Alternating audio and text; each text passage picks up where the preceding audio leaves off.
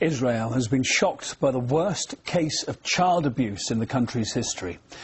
A man who poses as a rabbi is about to stand trial for an alleged catalogue of physical abuse against children. RT's Paula Sleer reports. These are the instruments of exorcism, allegedly used to expel demons from small children. They were hit by hammers and cut by knives until a 3-year-old ended up in a coma. It is one of the worst cases of child abuse in Israel's history. Elior Chen is the self-appointed rabbi of a small West Bank sect. He allegedly instructed his followers to tie up their children and force them to drink alcohol mixed with turpentine. They were made to eat feces and were kept locked in a suitcase for days at a time. One of the children has suffered permanent brain damage, and doctors say he's no more than a vegetable.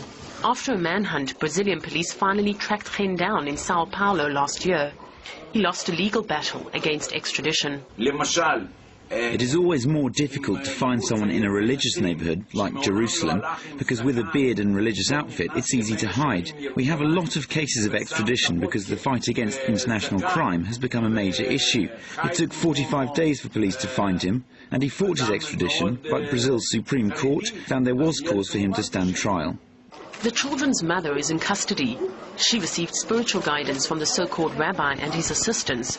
They've also been arrested. She'd been caring for her 8 children after divorcing their father last year. Such cases are happening both in religious cultures as well as in non-religious cultures.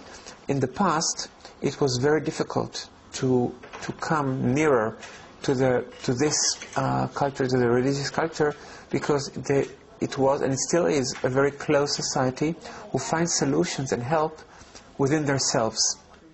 The children are now in care. When the police searched Elior Chen's house, they found documents with instructions to put stones on hot Sabbath plates, and when they were boiling, to put them on the bodies of the children so that they would be cleansed. These explicit instructions on how to abuse children have shocked a country where domestic violence and child abuse is on the increase. Paula Sleer, RT.